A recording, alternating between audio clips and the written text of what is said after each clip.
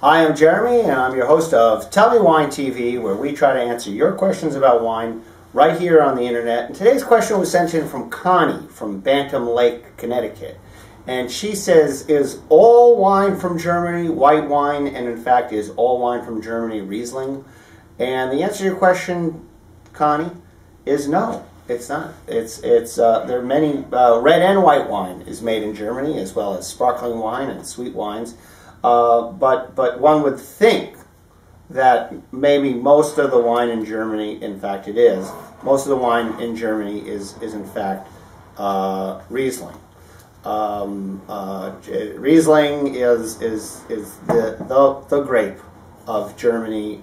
Nearly over 20% of the annual German wine harvest is Riesling. So 1/5 of all of the wine, all of the grapes harvested are Riesling.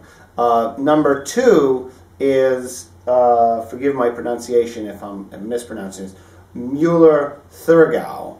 It's another white wine varietal, and I can't tell you the exact differences between Riesling and Müller-Thurgau, but it's between the two, they capture 40% of the wine production or grape production in Germany. But number three is in fact a white wine, red wine grape, and that's Pinot Noir. About 8% of all grapes harvested in Germany are Pinot Noir, but that again is 1/5 the amount of Riesling and Müller-Thurgau that's harvested. So that's pretty much why you don't see much red wine coming out of Germany. But the fact is, there's more Pinot Noir under vine in the Baden, specifically one region of Germany, than in all of Burgundy, and that's what they're known for best.